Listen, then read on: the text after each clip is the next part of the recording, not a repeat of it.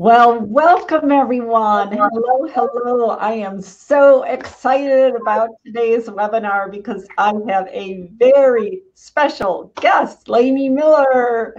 So yes, welcome. Come on in, say hello in the chat. I love seeing where everyone's from. We've got South Africa and Canada and Minnesota and everywhere. So come on in, welcome, welcome. We have a very, very special program for you today. And I'm so grateful Leni's here and able to take the time with everyone. I'll do a quick introduction on myself, then I'm going to tell you about Leni. We'll do a few little logistics. So in case you don't know me, I'm Joan Burge. I'm founder and CEO of Office Dynamics International. And we are a global leader in the development and presentation of sophisticated training programs and information for administrative office professionals. And I'm happy to say we've been doing this for 30 years. This is our 30-year celebration. Woo! I can't believe it. So Leni and I actually have known each other for years, right, Leni? Way, way back. I don't even remember how we first met. But Leni and I have become especially close, I think, this past year, with everything happening with COVID, but also I had asked Leni a year ago if she would speak at our conference this year, and our theme is 2020 and beyond. We're really delving into the profession. And so we've had so many conversations, but I really feel the last few months our conversations have been critical. And what Leni has shared with me has certainly opened my eyes into the profession and what's happening. So I'm not going to take a lot of time because we just have to get her on here to share all her wisdom. So a few logistics. Number one, the learning session will be about 40 minutes, and then we're going to open it for questions because I'm sure you're going to have a lot of questions for her today. You can submit your questions anytime during the webinar. And if you look in the lower right-hand corner by the chat there, you can actually click on an icon or somehow identify that you have a question. And that will help Malia pull your questions aside. So then later we can go through those quickly. If you have any technical issues, the only support we can give you is through the chat. So let us know. We have someone who is taking care of that. And we will send a replay link after the webinar. So let me briefly tell you about Leni, and then she'll expand on her expertise.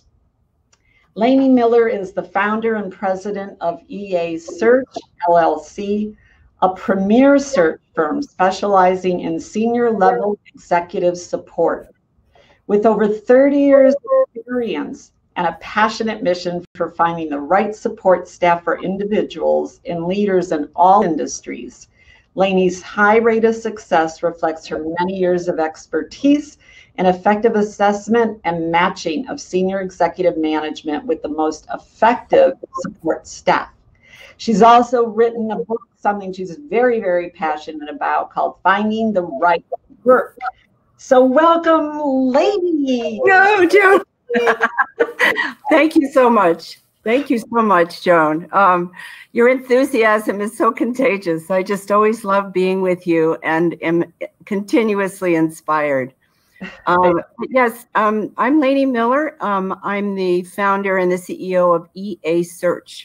Just to tell you quickly, EASearch is a retained search firm, which means we do a lot of consulting along with recruiting, and we specialize exclusively in senior level executive support for CEOs, high profile individuals, and very high net worth people. So our role is really that of being a very sophisticated matchmaker at the highest level of executive and personal assistance. And it is a wonderful, wonderful thing that I feel, because I many times can't believe I get paid to do this, because I really love making those matches. I know how important the right support is for everybody, but especially for our leaders, especially for our people who are really operating at a complex lifestyle and business level. I just completed an article for the San Francisco Business Times, and I called it The Secret Sauce of Executive Success. And guess who that is? It's you. Because the most successful executives have the most efficient and highest level of support teams in their offices. So at any rate, I'm here to share time with Joan and with you. I'm going to look forward to answering a lot of questions. Good. But I want to say ahead of time, my biggest reason to be here is to tell you that all of us have endured probably more anxiety in life and in business in the last 4 or 5 months than many people have in a lifetime.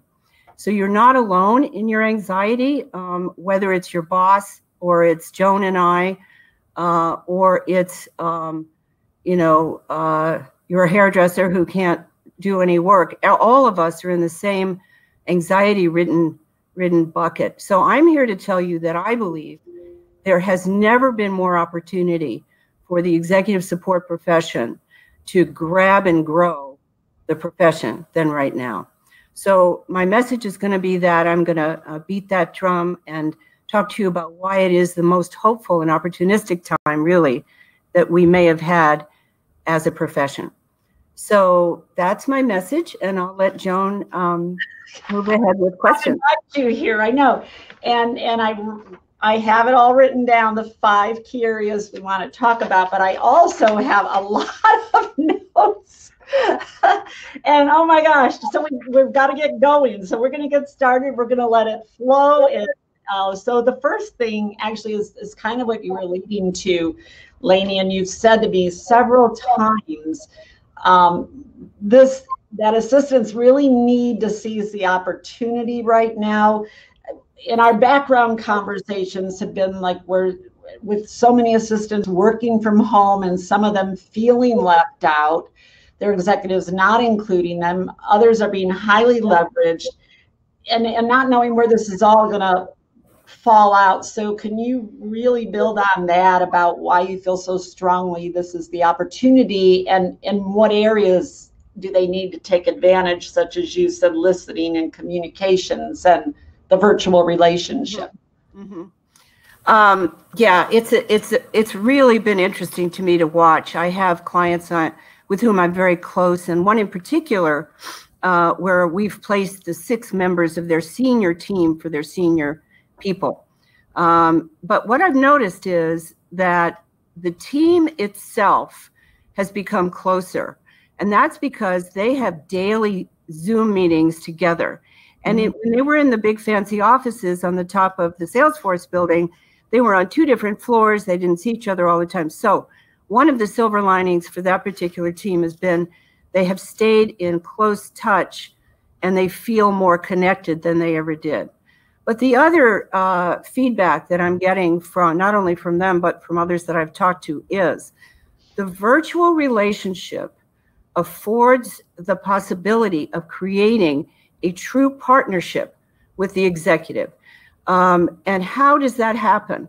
How that happens is that the executive often doesn't know what you do for them.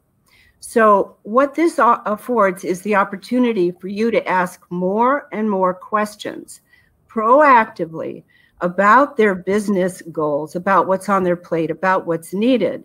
And within the leadership capacity that has inspired in your way of being with them, you will notice that the relationship becomes less of a hierarchy and more of a partnership.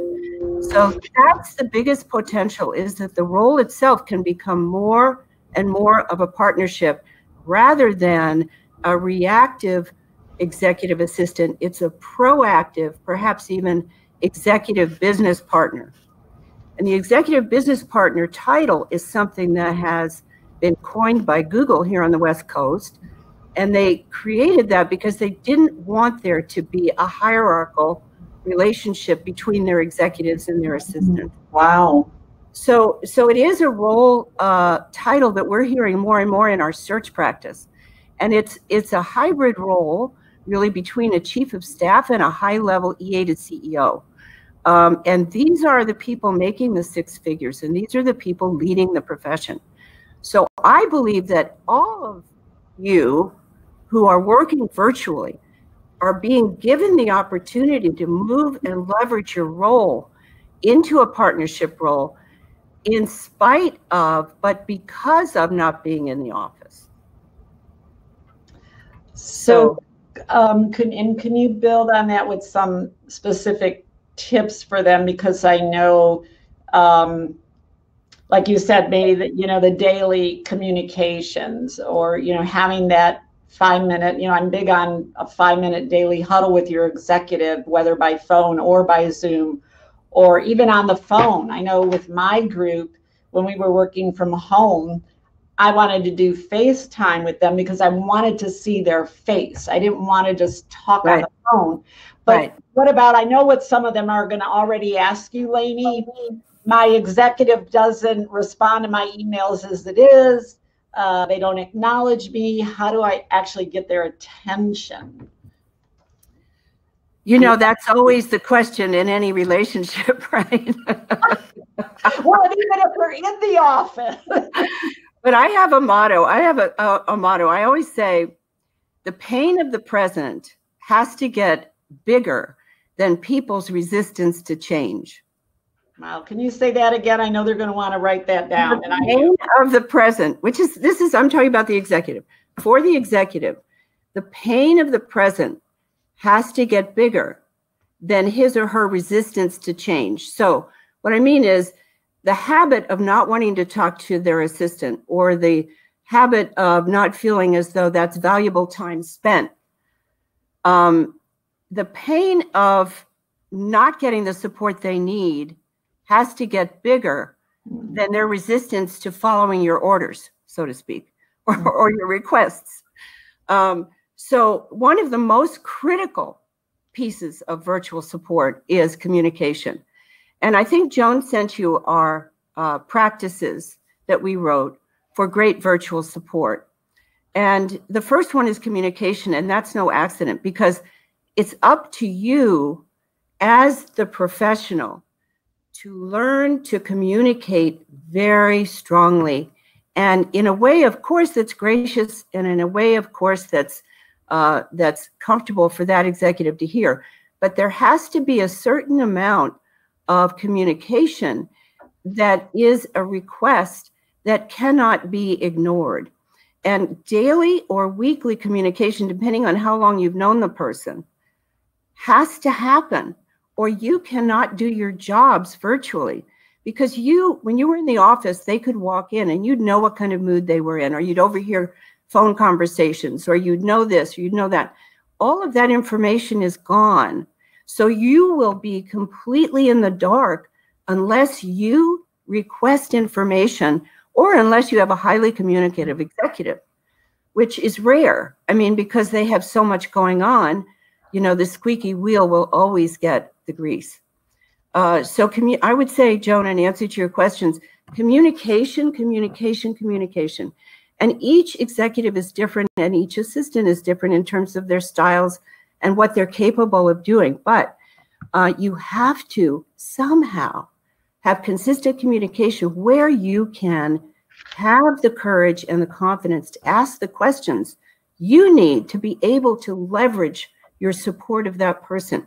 Your only goal is to make that person's work and life easier, to make their work more productive and less stressful. But you have to get the information you need in order to do that. The hardest thing in the world is when somebody starts a job in these times and they haven't spent any face time with that person. And we've had situations, which I will talk more about at Joan's conference, where we had one scenario where the person did it in a way that worked for the communication and another didn't.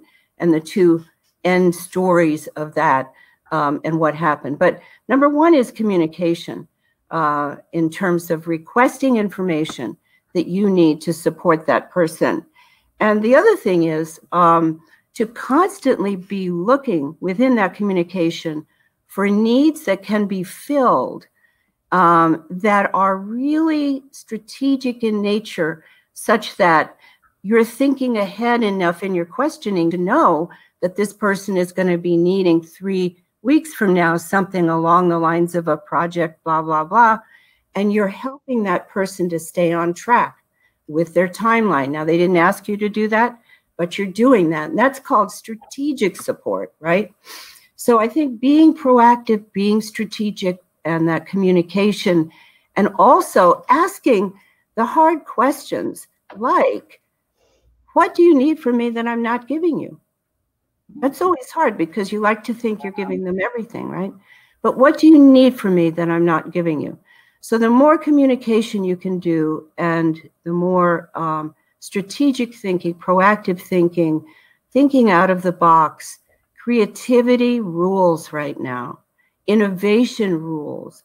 The old way of working doesn't work anymore. In my business, in Joan's business, in your business, in everybody's business. So I think the important thing to know is that everybody is anxious, but there is great opportunity in chaos. And we're at the peak of a wave of change where there is a lot of opportunity for each of us to have creativity and ways of working that we had never considered before. But in many ways, you have to be the leader in that relationship for your executive.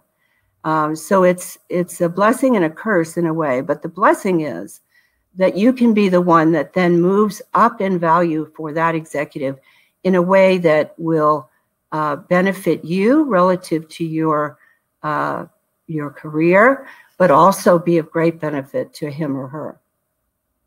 Oh.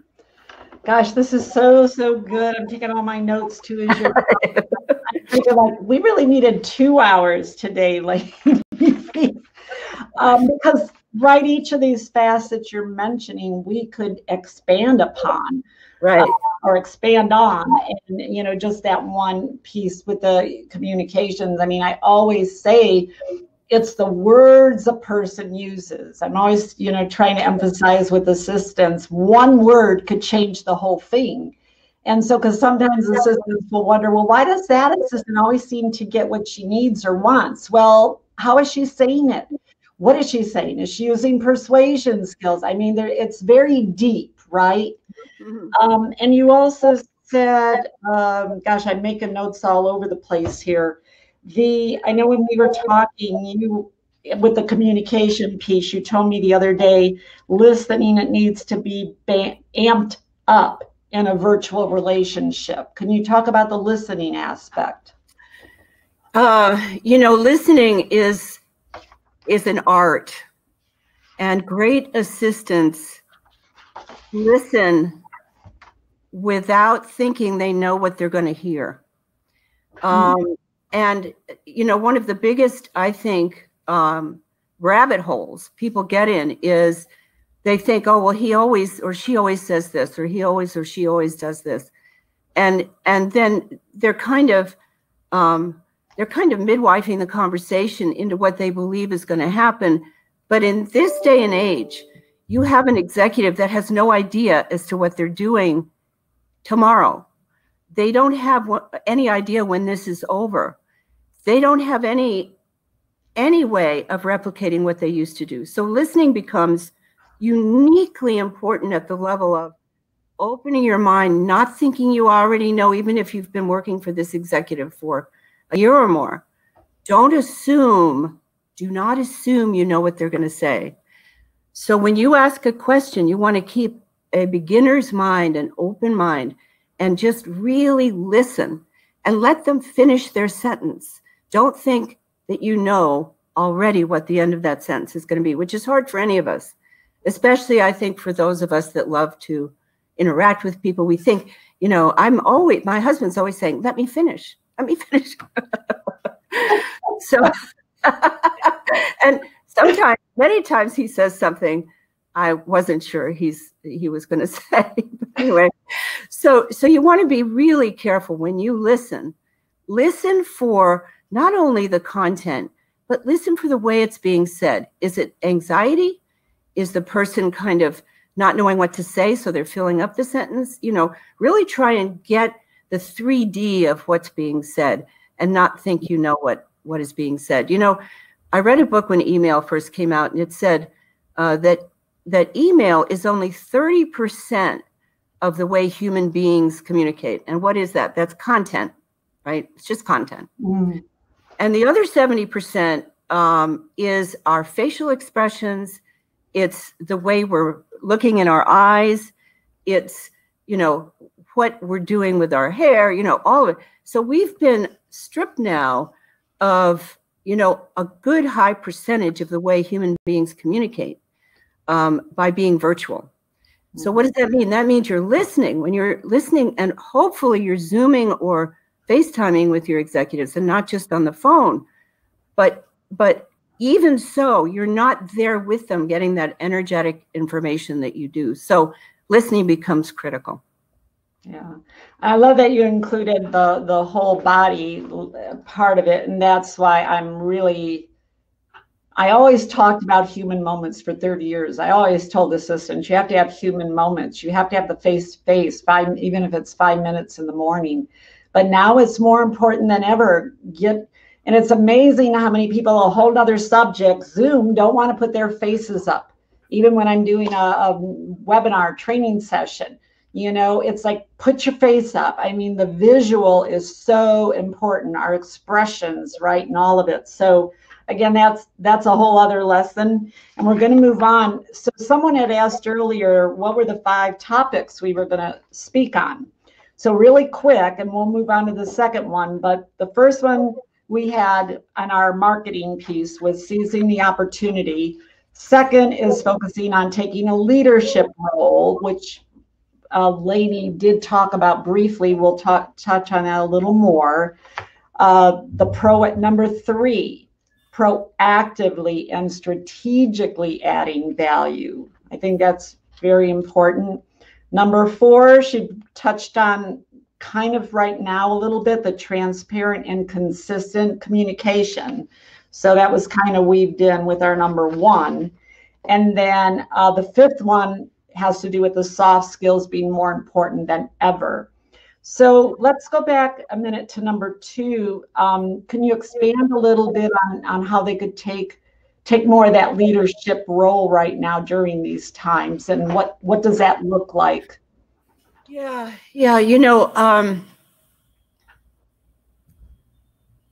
I guess the easiest way to say it is that in many ways, executive assistants have always led the relationships with their executives.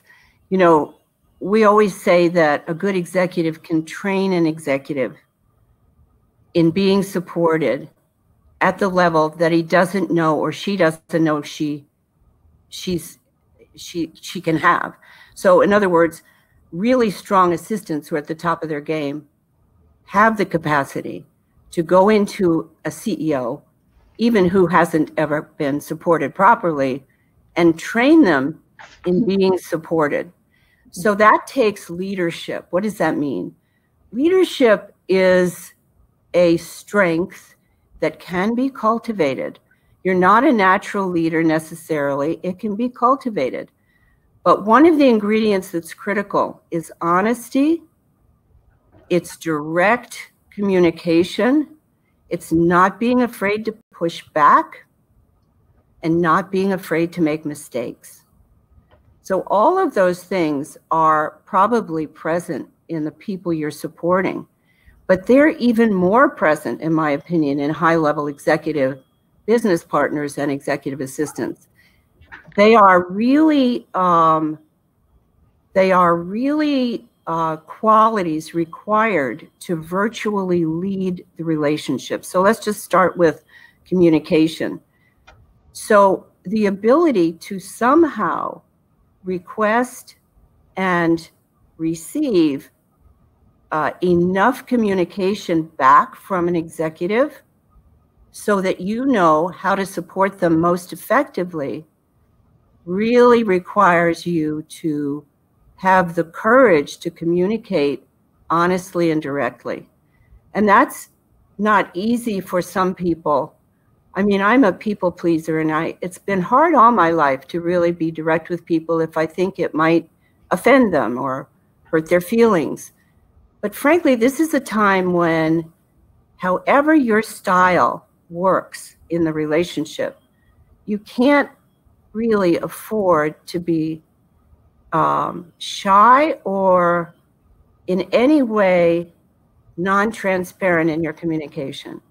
So number one is communication, but the other is the ability to create processes and systems that work in the virtual relationship.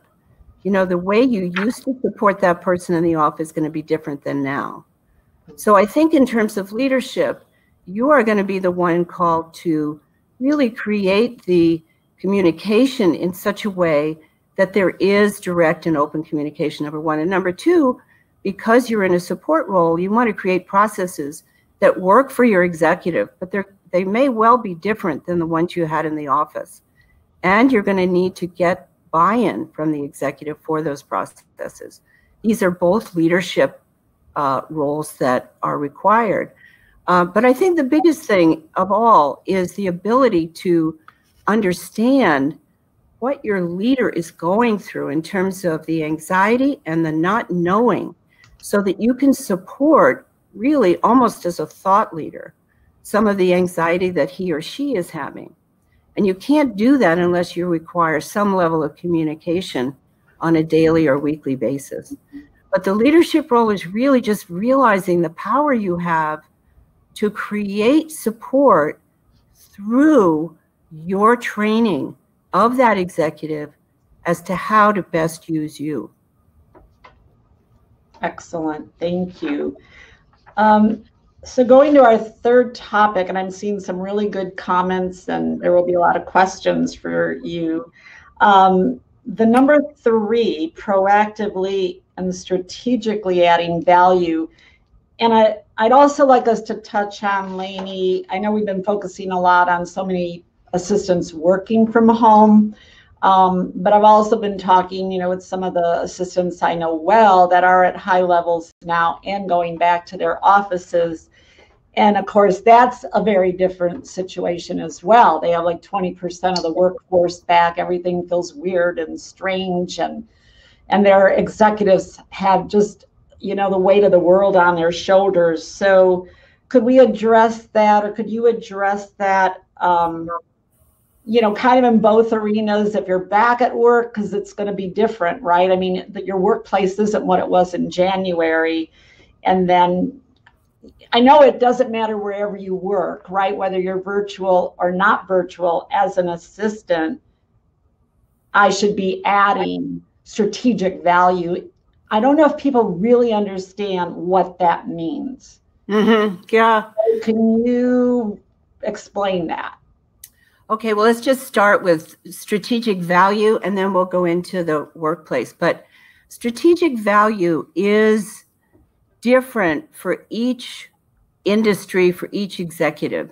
For somebody in private equity, strategic value might mean really staying closely aware of the deals on that person's plate and being able to schedule people according to how important and how close to filling or completing the deal your executive is.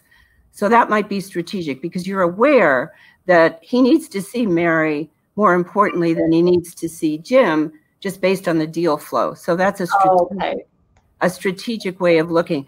Now, if you happen to work for let's say a CEO of a global company who's really, got all kinds of meetings across continents and across time zones, and is really overburdened with the amount of work he or she has, you're trying to strategically save that person time for creativity. So you're not scheduling those meetings back to back just because. So enough about the burden that CEO has on his plate to be able to say, I scheduled 20 minutes for you to just sit and meditate or think or do whatever. That's a strategic act that he didn't think of and he wouldn't have asked for, or she. So strategy comes in many different forms, but it always means that you're doing things above and beyond what the person expects relative to saving them time, increasing productivity, or increasing peace of mind. You know, those are things that if you function strategically, and sometimes it might be as little as running a sandwich into somebody's office because, you know, they haven't eaten all day. I mean, that could be, you know, that could be a strategic move. Very, very different level than perhaps thinking about the board meeting that's coming up in 6 months and starting to get working on that. But you have to really realize that a lot of times executives have no idea as to what you possibly can do. And the only way you can show them how is to get enough information so that you can move in a way that's above and beyond their expectations. So that's number one. But number two, in terms of where we work, that is like such a huge question, isn't it? You know, I believe that the people that are back in the office have to be really present to just the moment. In other words, the flexibility required, like you walk in and nobody's there except a few people. So your first reaction is to go, this is weird. I don't like this. Well, yes, but everything's going to be strange in the beginning. So if you can learn to manage your mind in a situation like that well enough to say, wait a minute, my job is to make my executive's job easier. My job is to support that person in any way I can. So really, the only thing you can do in a very uncomfortable situation like that is to manage your own mind's reaction.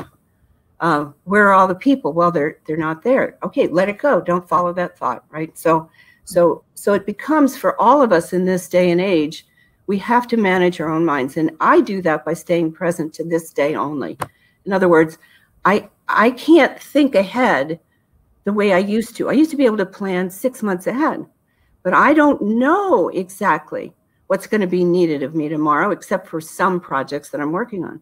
So I think that would be my answer to, you know, if you are in an office, be flexible, manage your own reactions to the feeling of strangeness, and just put your focus right back on your executive. How can I help? That person's feeling weird too. So what can I do to ease that person? So the minute you take your mind off your own mind and start again thinking about your executive, you will be more comfortable. Very good. And I have another thought too while you were talking, you know, in relation to this. There are many of you, I mean, we have over 1,500 on this webinar right now. And I know several thousand will watch the replay because of the registrations we got. So at some point, if you're not back at your office yet, you are going to go back to your office. I mean, whether it's 2 months from now, 4 months from now, 6 months from now. And the title of this webinar, you know, that Leni had for us, The Way We Work is Changing Our You. So one thing I am passionate about, talking about being proactive. I like assistants. I like you to be as proactive as you can and not be so reactive, although today we have to be very reactive. But the idea is, if you're not going back for a few months, what are you doing now, though, in these next few months to prepare yourself mentally for when you go back, instead of waiting to the day you show up and now there's all this weirdness? Or what are you doing skill-wise, you know, right, Leni? So I believe that in this time, don't think this is the time, well, I'm just vegging out on the couch because I'm working from home and I don't have much to do. To me, this is a time, as you said, utilize this time, take advantage of this opportunity to prepare yourself. So when you go back in, you're ready to roll, because I know a lot of assistants have said when they go back in, there's going to be so much backlog and rescheduling and doing all of this, right, Leni? So what could assistants be doing right now if they are working from home? They're not, you know, overwhelmed. How should they be preparing themselves? Because the day will come back that they're going to go back, even if it's just 2 days a week, you know? Yeah. I read an article yesterday, Joan, that 82% of a certain number of leaders that were surveyed said that there would always be some level of virtual work as far as they were concerned. Mm-hmm. So whether it's part-time, full-time, 2/3 time, 1/3 time, how to prepare for whatever happens, whether all of a sudden you have to go back 2 days a week, or I understand some companies are doing mornings, some companies are doing, separating it into mornings and afternoons, but every company will do it differently. So what does that mean? And really, your executives are having the same conversations we're having. So what it means to me is that I can no longer dictate exactly how I'm going to work. I think all of us, Joan and I were talking before you came, we all like to have this illusion of control about our lives. That's a human condition. We always want to feel, oh, yes, I'm in charge. But guess what? Along came the virus. And, a certain number of years ago, along came the Great Depression in their time. So we actually don't have as much control as we think we do. So what does that mean? How do we prepare for the fact that we don't know what it's going to be like next year or next month? We just don't know. And, your executive is facing the same thing. So how do we deal with that? I think the best way to deal with that is to amp up your ability to be flexible, to amp up your ability to go with the flow, to amp up your awareness that any of us really are not in control of external events. The only thing we can control is our reaction to them.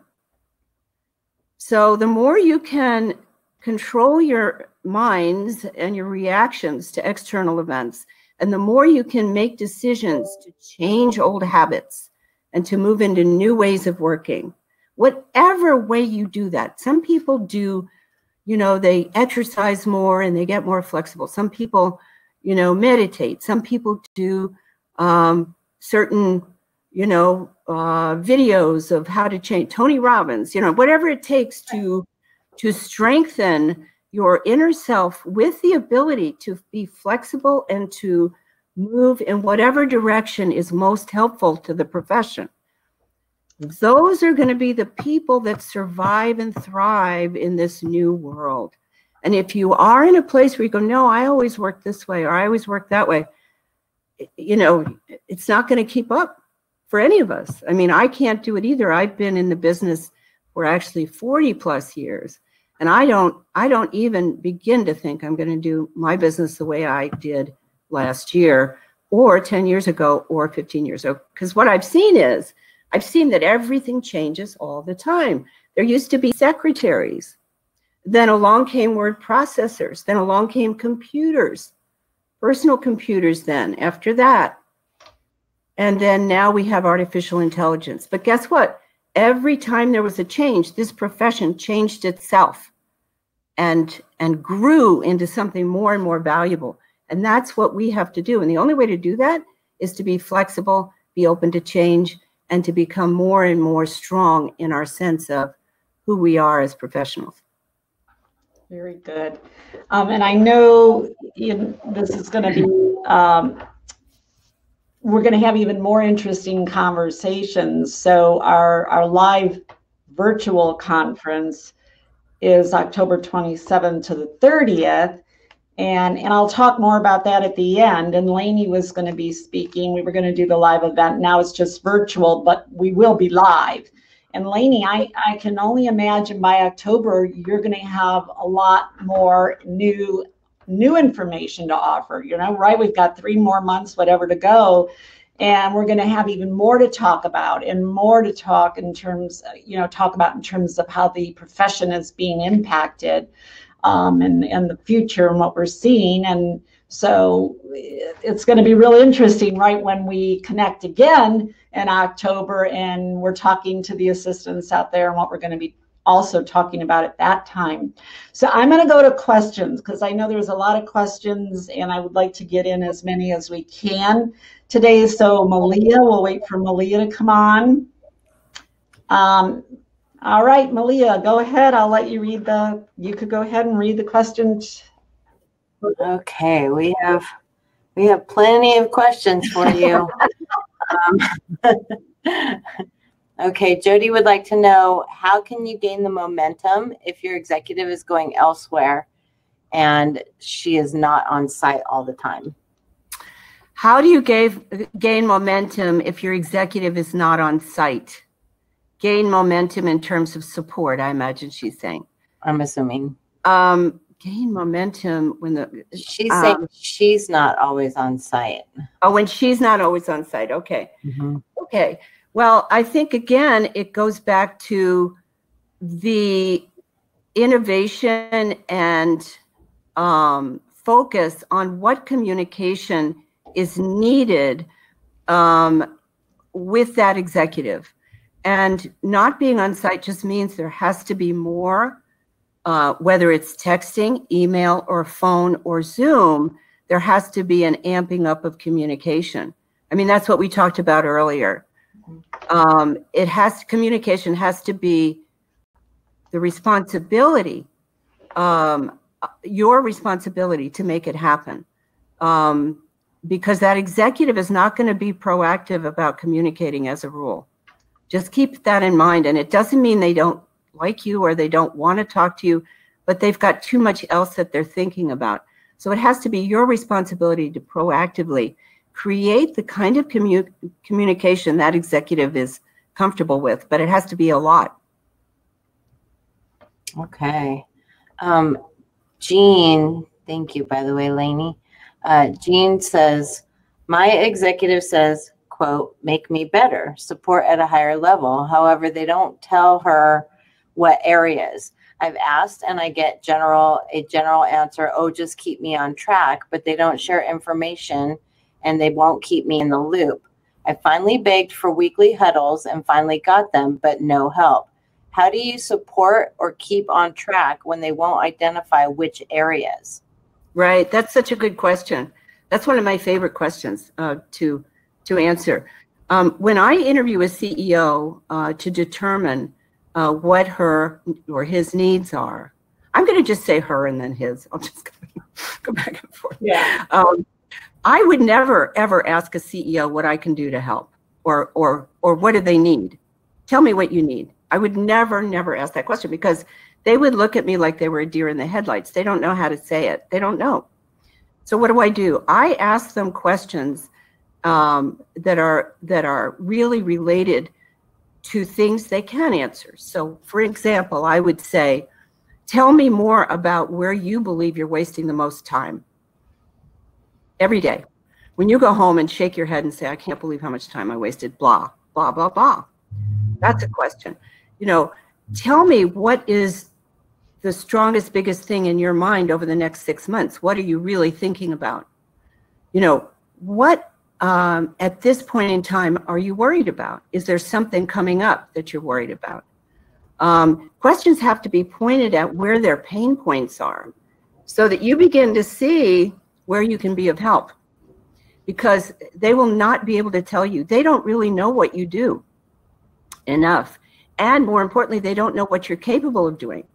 So in order to really amp up your value, you have to ask enough questions. And this is where I mean about transparency and being direct. It's not easy to ask people. Like I even ask people what their biggest weakness is. I'll ask a CEO that. What's your biggest weakness? And they know. That's my biggest weakness. I can't do this or I can't do that. Or I'll say, what do the people closest to you say is your biggest strength as a leader? So we know that, but you never want to, you don't want to ever expect them to tell you what they need. That's if you don't remember anything else I've said, you have to ask the questions necessary to get the information so that you know how to support the person. And to build on that with Leni, I'm so glad you actually scripted verbiage, because I know assistants really struggle, like, what are the exact words I use, right? And there was a really good book that was going around corporate America, way back. I don't know if you ever heard of it. It was QBQ, so the question before the question.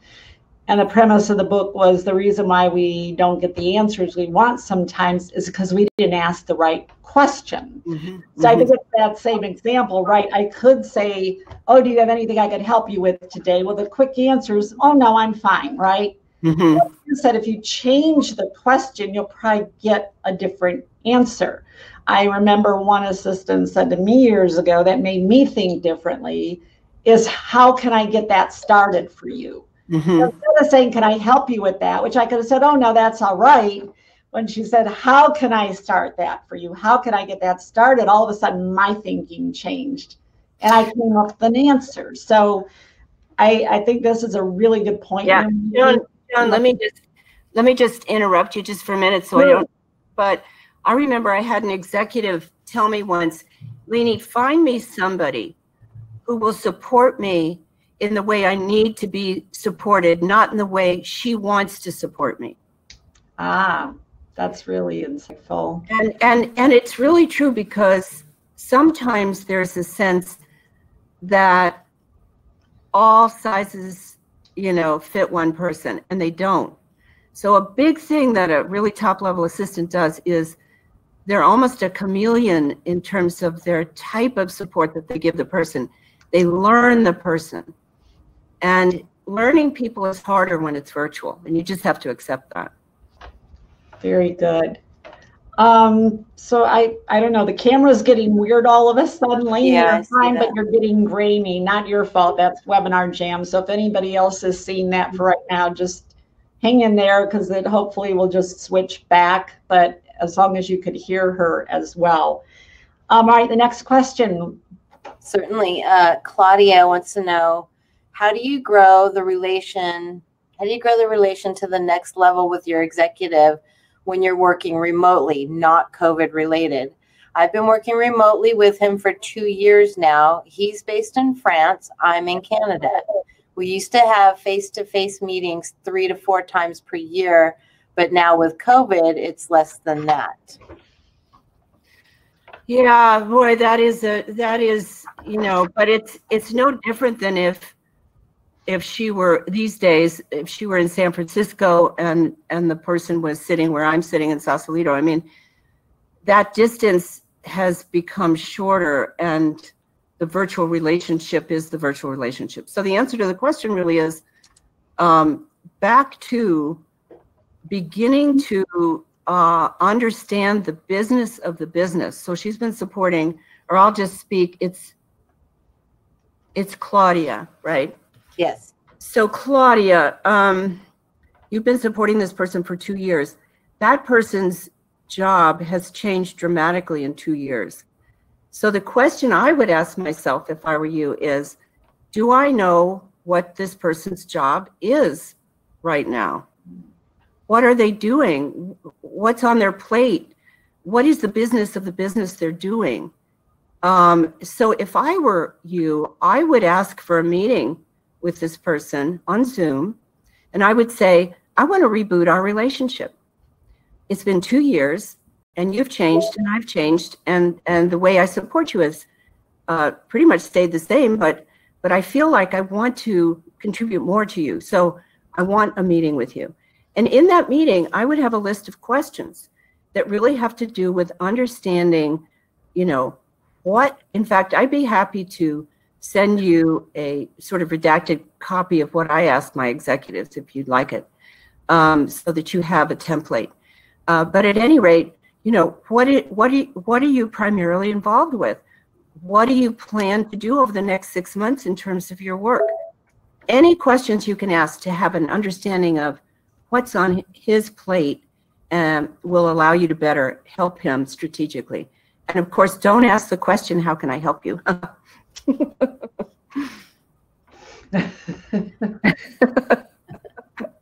That was very good. Okay, Leni, Marjorie wants to know if you have any advice to manage executive support and homeschooling. Schools are not reopening in California next month. Wow, that is such a big subject. And, I have a friend who consults for senior executives in Silicon Valley, and they just got there, and it's a huge global tech company, and she's coaching the CEO and the C-level executives. And they just did a survey for all of their employees to see how they were doing. And the people that came back with the most stress were the people who had 2 jobs in the family, both parents were working, and the children were ages 11 and under. So, Marjorie, I don't know how old your children are, but if they are 11 and under, you're in the most stressed group of all, according to my friend. So, for me, and you may have already done this, but, we used to live in a culture where being parents and being a worker were separated.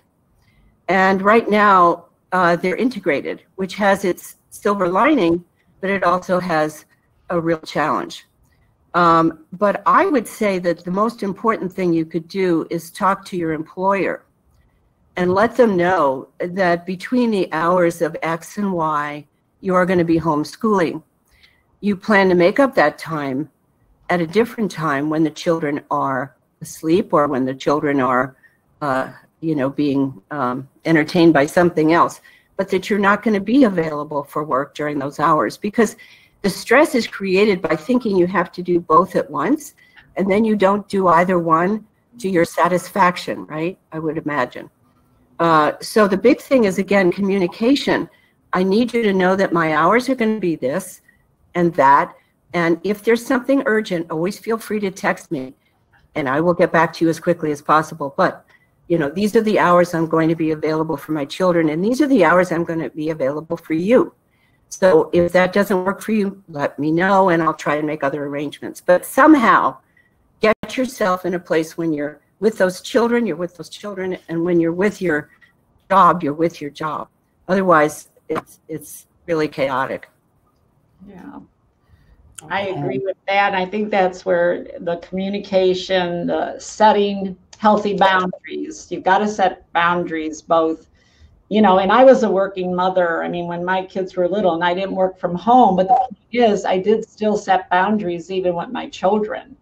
So I think it's, depending on what age your children are, they also have to understand they just can't run in anytime they want into mommy's office or workspace. So I feel you still also have to teach your children too. Now, if they're 2 or 3, they're not going to get it. But, like if they're my grandchildren's age, 9, 10, 11, 12. I mean, when Brian was working from home a lot, he told the kids, look, from 8 to 5, I'm in the bedroom, I'm doing this. That's where his office was set up. And, I'm not here basically, So I think it's that combination, right, in determining what those boundaries are that have to be set that are going to work from you. I mean, maybe you're going to be really productive from 7 a.m. until 3 p.m. So you're still putting in maybe the same hours, and then you're going to school the kids but that's where, again, Leni, right, you've got to communicate with your executive. You have to come to terms and an agreement. And the other idea I wanted to throw out when you were talking about the other question and the virtual working from home all the time, I did work with an executive and his assistant this year, and they're all the time, even when they're in their office, her physical office is in a whole other building on the campus. But what they do is they purposely set time aside, maybe it's 2 times a month or every week, I don't know if it was 1 day a week, where they purposely physically go get together and meet. So just because you're working from home virtually doesn't mean you can't go have coffee at Starbucks together. I mean, that's what I would do. Or I would say, tell my executive, let's go meet and let's have a lunch meeting. So just because you're working from home, it doesn't mean, and you can't maybe go back to your office, it doesn't mean you can't meet those somewhere else. So this is, again, where Leni was saying you have to be creative right now. You have to be innovative. You have to look for other ways. You have to look for ways of working differently. So then those were all the main points Leni was bringing out early in our webinar today. So, all right, another question. I think we have time for one more, maybe, Malia, depending on how lengthy it is. Okay. Vanessa says, my executive needs constant reminding. Sorting out things prior to deadlines isn't her best act. How do I help her with that? Because constant reminding hasn't done as much as I would wish. You know, this sounds like it might have a technological answer. You know, I can't, if I could speak with Vanessa, I would say, well, I assume you've tried creating a text 10 minutes before the call or 10 minutes before the event. I assume, because text certainly is a way that most of us gets our attention right away because we've got that phone in our hand, right? But assuming that the texting didn't work, I think what you have to do is have a one-on-one conversation with the person and say, look, nothing's worked. I would like to research an app for your phone that will allow you to be reminded at a level that is tolerant for you and that you'll respond to. And if I can find such a thing, would you let me put it on your calendar? I mean, that's the only thing I can figure out, because most people that I talk to at a high level have an arrangement with their executive, and they create that arrangement early on and say, okay, if I do this, I know you'll look at it. Okay, so, and I'm not going to do this unless you have to look at it. So what you want to do is create some system. And if you've been texting 15 minutes before the appointment or whatever it is, and they're still not responding, then for whatever reason that doesn't work, right? So then I would say I need to have a one-on-one with you, and we need to talk about the reminding system that I need to create for you. And don't make that person wrong. Don't make your executive wrong for not responding, but rather saying, I'm really excited to find a solution for this challenge. So let's have a talk about what isn't working, and then I'm going to figure out what will work. And then you have to go do that. Excellent. I love it. So a couple of things stay on if you can, everyone. So there's just a couple of things. We'll try to add another question in here. If any of you could stay on like maybe 2 or 3 minutes extra, we'll take another question. But if you have to leave us, there's 2 things I want to be sure to mention. One, well, first of all, Leni, we're going to give away 2 copies of your book. So her book is, again, Finding Right Work. So Malia, can you tell us who the 2 winners are? And then the book will be coming directly from Leni. I can. I have Terry Hall and Terry Goldsmith. Lori, yay, congratulations. So Malia will get you their names and information. So yeah, very, very exciting. But if you didn't win, you could certainly look up Leni's book. And Leni, you told me the other day that there's a website just for the book, or would you rather they go to your EASearch? Well, either way, it's easier to remember, findingrightwork.com. But if you go to EASearch.com, there is a link to the book. And it's a pretty interesting website in terms of resources as well. So EASearch.com or findingrightwork.com. And the whole title, Finding Right Work, the 5 Steps to a Life You Love. And it's I think, a book that you would enjoy reading, even if you love your profession. There are always ways to make it better. Mm-hmm. All right. And then let's see the other announcement, and then we'll take another question. Again, if you could stay on, we're good for a couple more minutes. So as I mentioned, our annual conference for administrative excellence will be offered virtual this year, live virtual. We did move our live in-person event to next year. We'll be announcing those dates soon, but we're going to have so many amazing presenters. In addition to Leni, we have Lucy Brazier, who's amazing. She's going to be sharing with us a lot about what she's seen globally in the profession and actually how they're trying trying to move toward titles that are levels for assistants that'll be recognized all over the world. We're going to really dig into your career, specifically getting into the meat, how important your digital profiles are going to be now more so than ever. How do you really show your value? What are we expecting for the future in this profession? And we've made it very cost effective for you because we know you're all watching this year. So it's $395 for the 2.5 days. And we have a really cool platform that you're going to be able to network live with people all over the world. There's a networking room, there's an exhibit hall. So some really cool stuff. And we're going to add some fun activities and possibly a little entertainment even. And if you sign up between July 16th and July 24th, you will receive 4 of my micro webinars for free. And the 4 are decision making for assistants, setting healthy boundaries, be business savvy, and setting yourself apart. All right. And I believe, and you can go to OfficeDynamicsConference.com to get your ticket.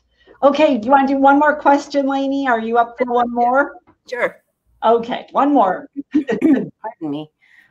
Lisa says, admins of all levels are working longer. What would you say to older executive/senior level admins on competing for positions in this day and age, especially since we got into the industry, degrees were not always required?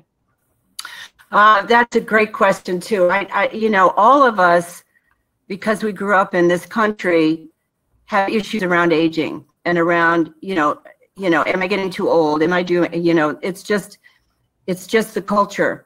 And what I say to them is this: with the experience that you have under your belt, people who are right out of school with those degrees could not possibly compete with you.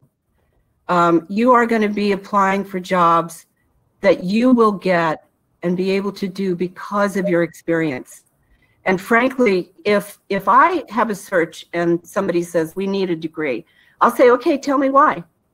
And you can always push back. If somebody says, well, you don't have a degree, tell me why you need a degree. Well, they'll say, I want problem solving. I want really good written communication. I want good organizational skills. I want research skills. And you, I'm sure, have those in spades. So don't be intimidated by the number of years of experience you have, and don't be intimidated by not having a degree. The truth is, your commitment to lifelong learning is much more valuable than a degree in many ways. Wow, that's really, really good. I love that. What a great way to end, right? Yes. Leni, can you please repeat the title of your book and your website? Okay, it's Finding Right Work, 5 Steps to a Life You Love. And the website for the book is findingrightwork.com. And you just click on the butterfly, and then it'll take you to Amazon very quickly. And then they can also go to EASearch.com, and then there is a link to the book on the website. Perfect. Thank you. All right. Well, wow. I think we had a really, really good session today. We still have 1,100 people sitting on with us. So that's amazing. And I just want to thank you again, Leni, for all your time, your knowledge, your inspiration, for loving and supporting this profession and doing what you do. I really, really can't wait till we do this again in October, but you're going to be presenting by yourself in October. Okay, then, but you'll be good because you'll have all that time to share all your knowledge. Yeah. And we certainly hope to see many of you at our virtual event. So thank you all so much for your time today, and we hope we've left you with some wonderful inspiration and hope and opportunities. So thank you. Joan, I'll chat with you soon. I want to say, Joan, thank you for all you do for the profession and for having me. Thank you. Oh, you're welcome. I'll talk to you soon. Take Leni, care. if you could please, Leni, please stay on. I'm gonna end, but please stay on, Leni. Okay. Thank you. Bye. Bye. Bye, everyone.